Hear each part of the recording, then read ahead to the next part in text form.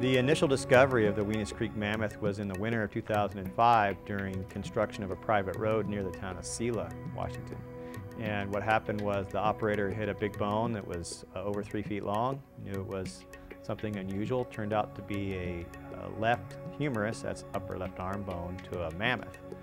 And after we went out and did some initial checking, we decided to start a summer field school using techniques from several different disciplines in our investigation, including archaeology, paleontology, and physical geography. And we're hoping that by using these methods, we'll get a much clearer understanding of what life was like in that valley about 16,000 years ago. When I'm uncovering a bone that's about 16,000 years old, I'm just thinking, wow, this thing has not seen the light of day in a really long time, and I'm one of the few people that get to see it as it's being unearthed. Like, how many people my age can say that, you know? It's amazing. It's an amazing opportunity.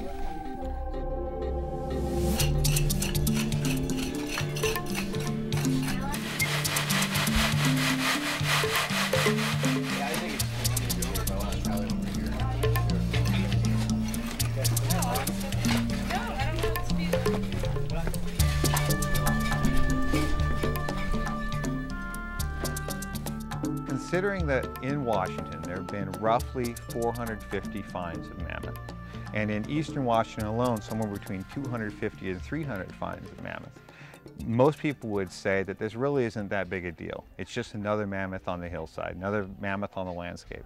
But the problem is in central and eastern Washington, most of those finds are made in flood deposits, and they consist of single elements, so single bones, teeth, or tusks.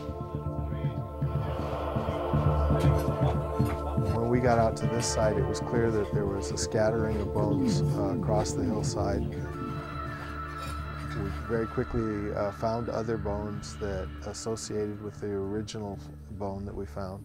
So we knew that at the very least, this is what we call a multi-element site, and therefore it's quite rare.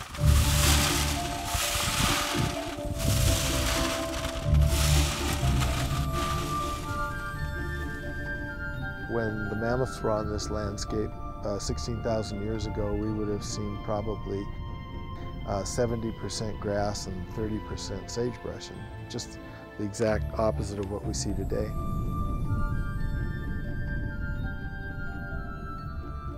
Probably the most striking thing for people to think of is really just look at this landscape, look at this valley. Look at the landscape around you. Imagine it being cooler, probably a little moister, and large critters running around the landscape.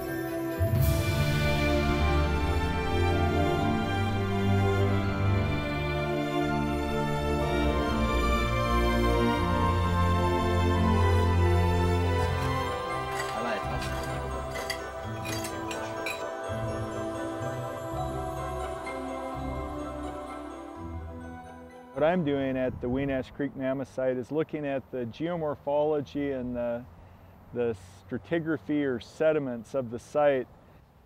And in doing that, we're trying to come up with a context for those mammoth bones and those bison bones that the excavators have found.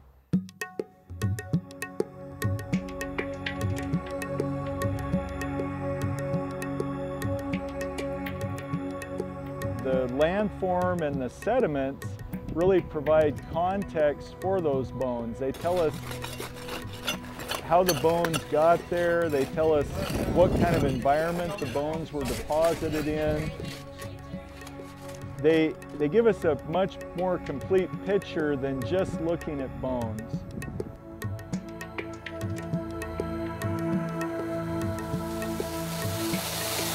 When you're out in the field, you're doing lots of work that catches the public eye a lot, and that's what people usually see and the most interest in. But that's really the first stage. After you do all of that excavation, now you have to spend almost an equal or sometimes more time in the lab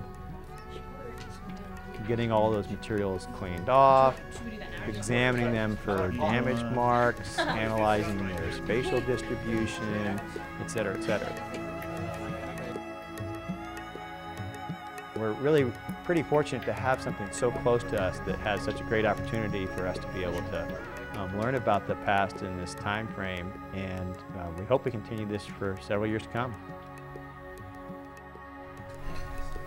That's those really big ones, not the little big ones. They're really big, yeah. Yeah, the big ones.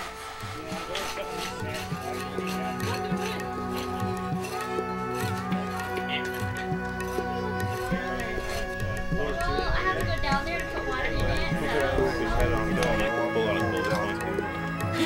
Just stuck into it. He wants you to do it. He wants you to duplicate some Jake. Duplicate. See what Jake did?